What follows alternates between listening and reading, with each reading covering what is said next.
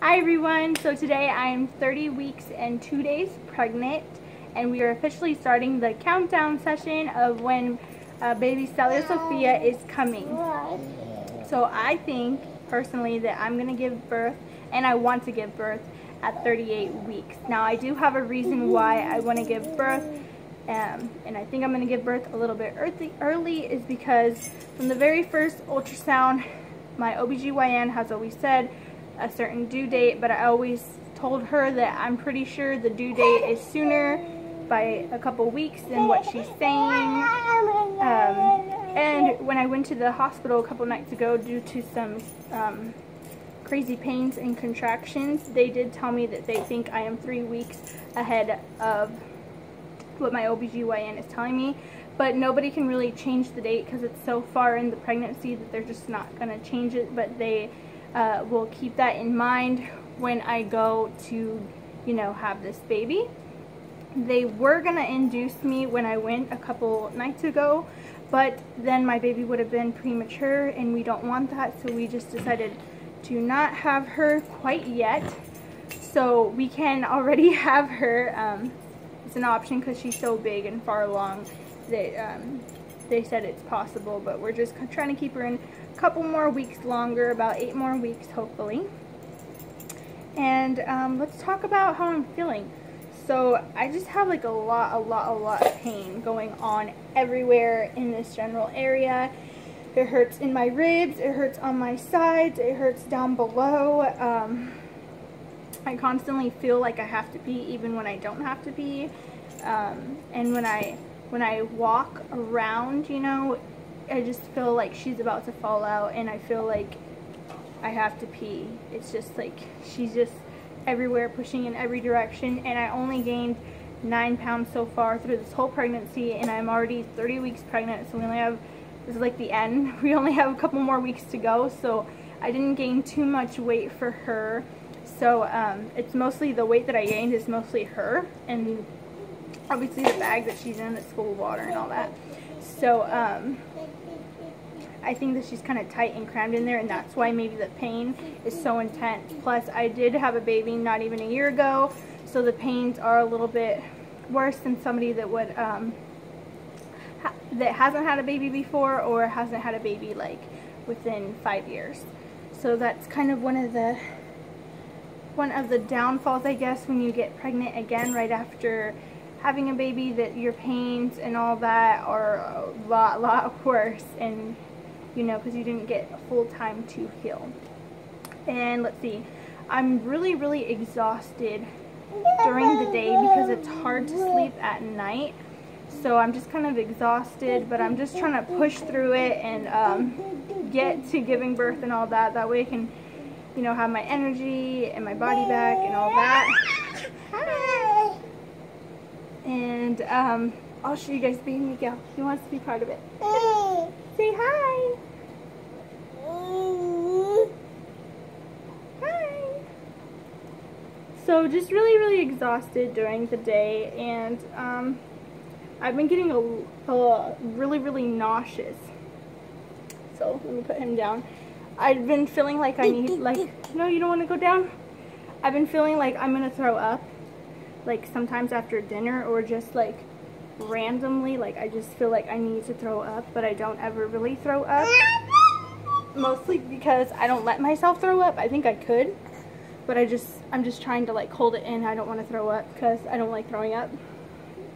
And I lost so much weight in the beginning of this pregnancy from throwing up that I just don't want to do it.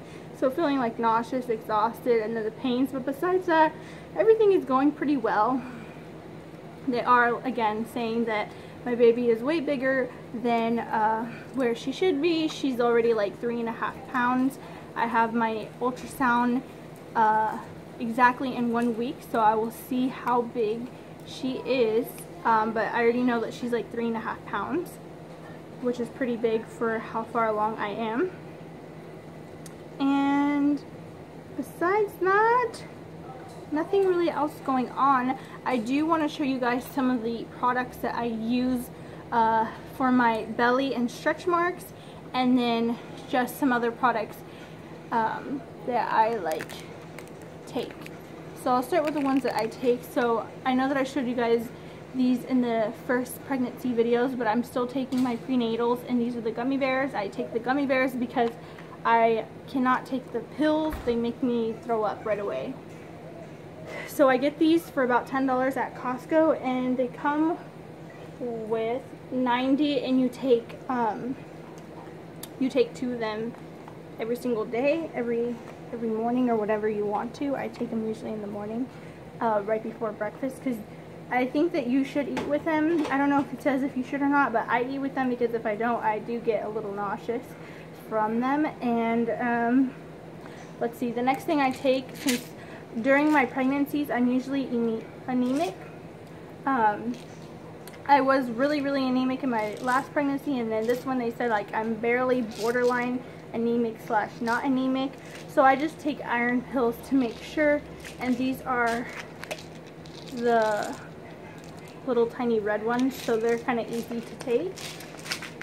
And I got these ones from Walmart, probably like $4 or $5, no more than $5 for the iron.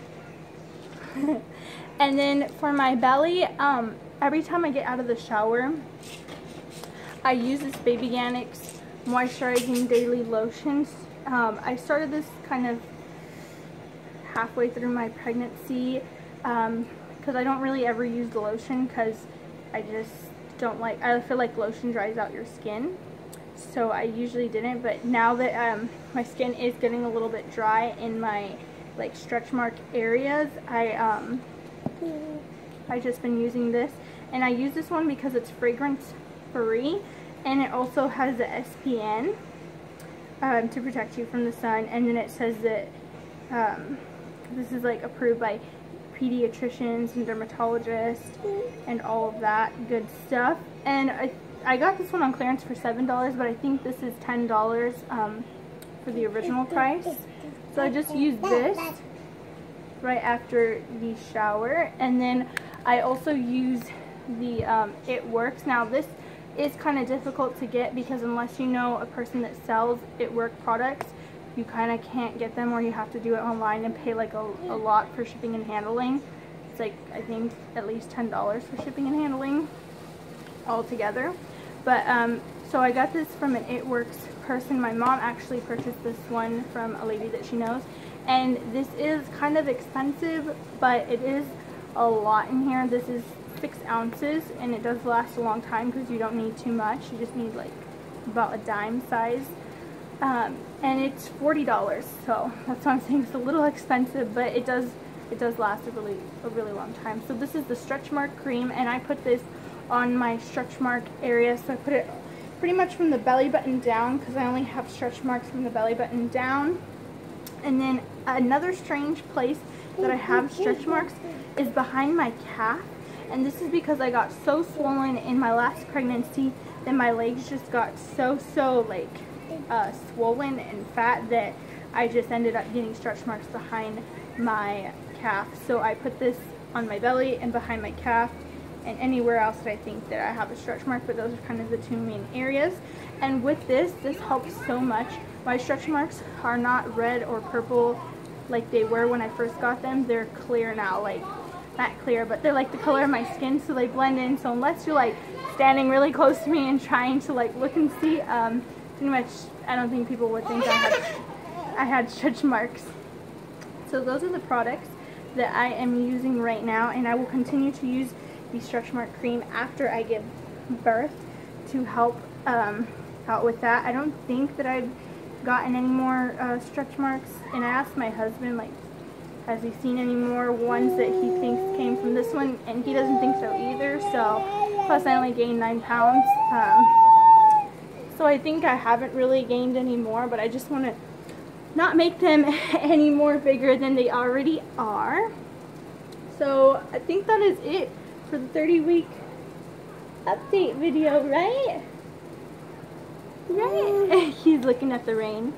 Okay, so that was it. So thank you guys for watching, and I'll see you guys at 32 weeks.